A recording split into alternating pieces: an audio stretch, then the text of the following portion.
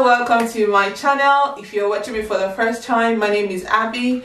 Welcome to my channel again, and thank you for stopping by. If you haven't subscribed to my channel, please kindly click the subscribe button and also turn on the notification bell so you get notified whenever there's a new video on this channel.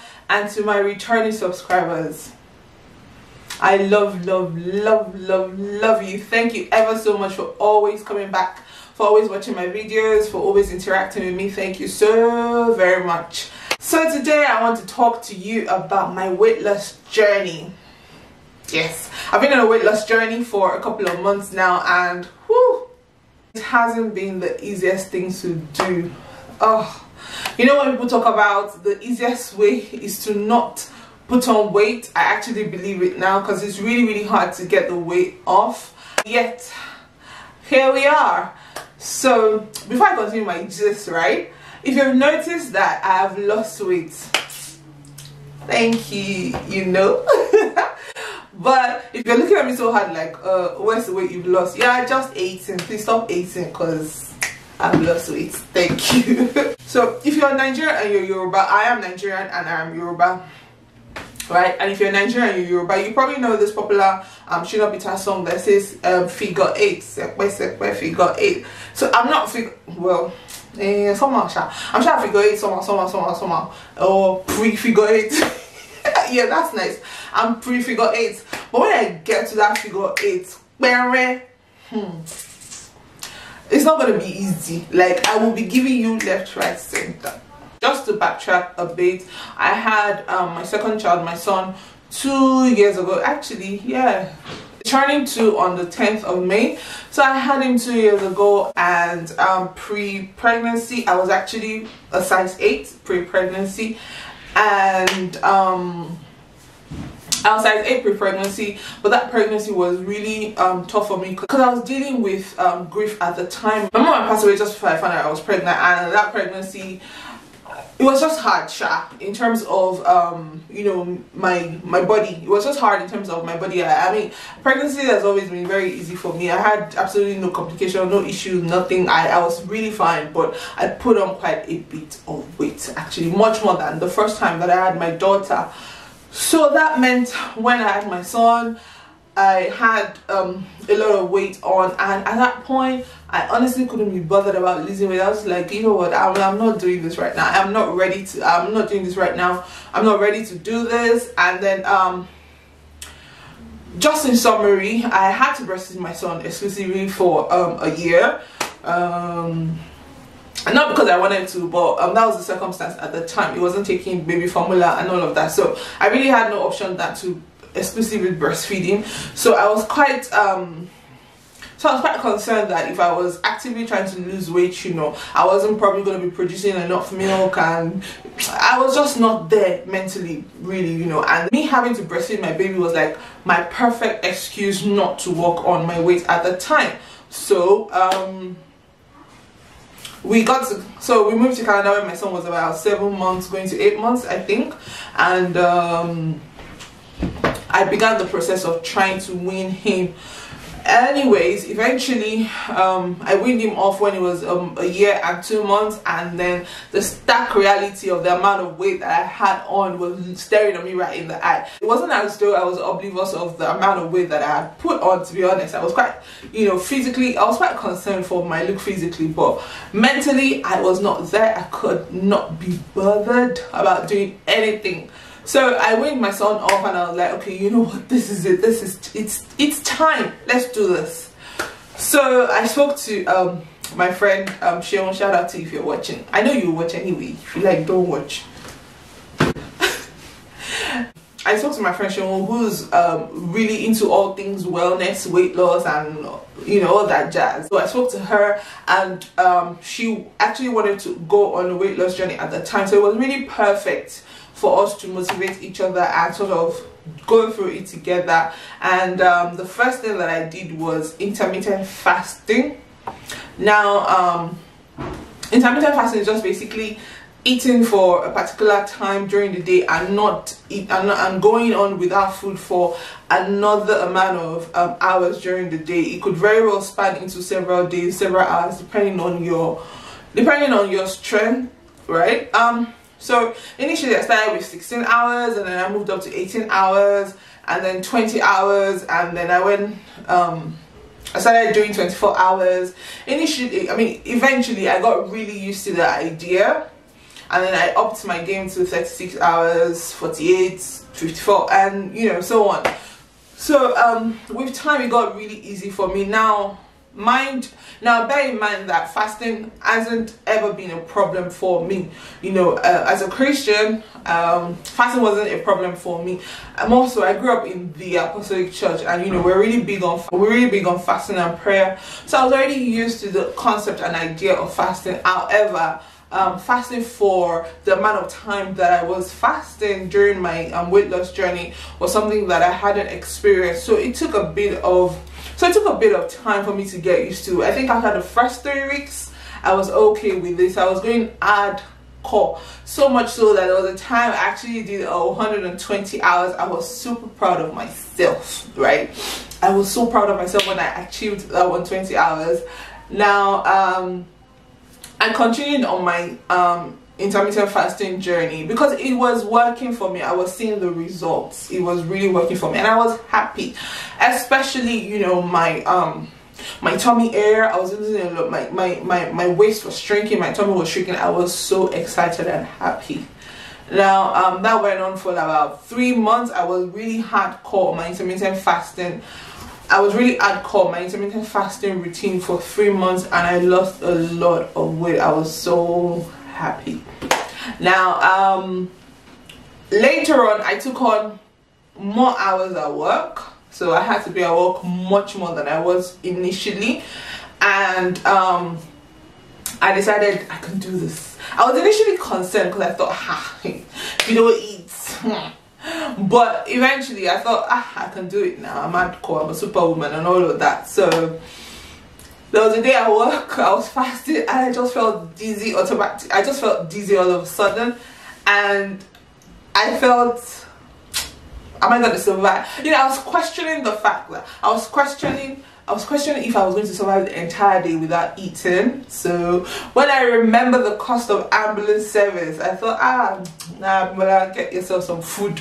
So I had to get myself some food to eat, and then it was around that time that I actually took a break from doing long periods of fasting and all of that.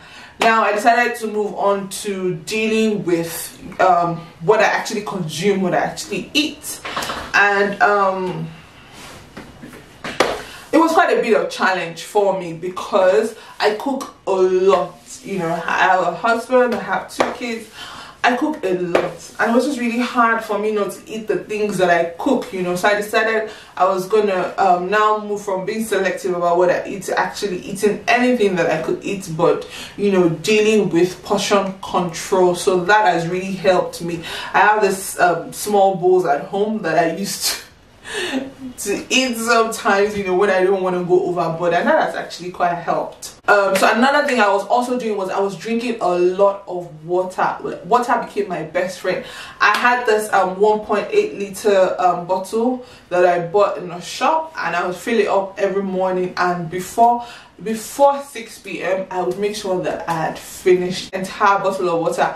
That there was a meme that was quite popular at some point where they'll say the best way to mind your business is to drink a lot of water, and by the time you spend so much time going to the toilet, you wouldn't have time to mind anybody else's business, right? That is so true, because I was going every minute. Literally, I was going to the toilet every 5-10 minutes. It was really that deep. I was drinking a lot of water, and I felt really, it helped because I felt lighter.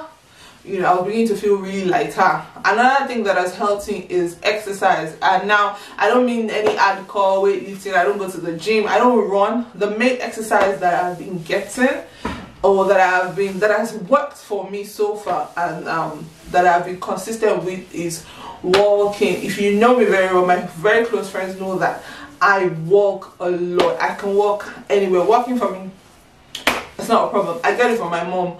I walk a lot, and I actually enjoy it. Thankfully, I get to walk a lot at work, so that has really helped me. And I have a Fitbit that I wear on a daily basis. My friend, shout out to you, Sheil. My friend Sheil got it for me for my last birthday gift, and it's absolutely been the most thoughtful gift that I've received recently. So it counts my steps for me. I always wanted to make sure that I'm able to take minimum of 10,000 steps daily, and so far so good. I think the least amount of steps that I've recorded so far is about 6,000 plus, and it was because I was home that day and I was really tired. I couldn't be bothered that day, to be honest. I didn't move around a lot. Days that I'm not busy at work, days that I'm not at work, I go for walks in my neighborhood. If I'm unable to go for walks in my neighborhood, then I will be pacing around the house, taking the staircase to and fro, just making sure that, you know, I'm moving my body. So that has helped me extremely. Going forward though, I'm going to try to now include skipping and maybe running during the summer. We're officially in spring now, so I'm gonna wait till summertime though and see if I can take on running. But for now, I'm going to introduce skipping into my routine, and hopefully that helps me, you know, that helps me further in losing weight. So as at the time that I started my weight loss journey, which was I sort of took the decision to work on my body in June, right? But I was sort of dilly-dallying and unsure of the methodologies I was gonna go with between June and July, and then August I officially started being intentional about losing weight. And at the point that I started, I was 103 kg. Now I am unable to check my weight as of today, and that's because my scale doesn't work anymore. I haven't got around to getting another scale, and that's because I spent a lot of time obsessing about the scale, obsessing about checking my weight on the scale, really. And oftentimes I felt quite defeated, you know, when the scale wasn't moving and all of that. Yes, there was a decrease, you know, in my body mass. I felt lighter, I looked lighter. I had taken, you know, some measurements of, you know, key parameters of my body, and I could tell that, you know, the inches were dropping, but I was so obsessed with this weight, this scale, you must move, you know. So when my scale stopped working, I decided, you know what, that's it. For an extended period of time, I wasn't gonna, I mean, I didn't have a scale anyway, so there was no way I could check my weight. So that's kind of like where I am right now. But probably next month I'm going to decide to get a scale, and I'll do so. But as of 3 months ago, when as of 2 months thereabout, a little bit over 2 months, when my scale stopped working, I had lost 17 kg. So I'm sure right about now it should probably be almost 20, or maybe even more. I don't know. I feel so, and I'm hoping so actually. So yes, I look better, definitely. I mean, dare I say so myself? Actually, not dare I say so myself. I said what I said. I look better and I feel better, you know. I feel so much lighter. Sometimes I can't believe that I put on that much weight, you know, because I've always been slim all my life, you know. So it wasn't a case of me being in between sizes and all of that. I have never really gotten past being a UK size 12. And me even being UK size 12 is because probably my hips or my backside got broader. You know, I'd always been, you know, a UK size 10, between size 8 to size 10 all my life, really. So I've never been like a big person in terms of my body weight. So it was quite shocking for me. I think I was borderline size 18, you know, after I had my son. Like, I really put on that much weight because I didn't care for what I was eating during pregnancy and even after pregnancy. But yeah, as of today, I am officially a UK size 12. So yes, but I'm not gonna rest though until I get to a UK size 8. Now, I don't intend to remain a UK size 8 for the rest of my life, no. but I want to get to the UK size 8, right? There's just something it's going to do for my mental strength.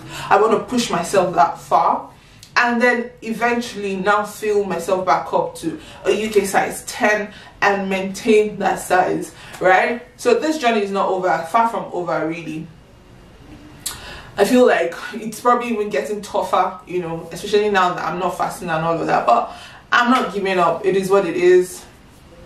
I'm in for the long haul. I'm absolutely determined to get there.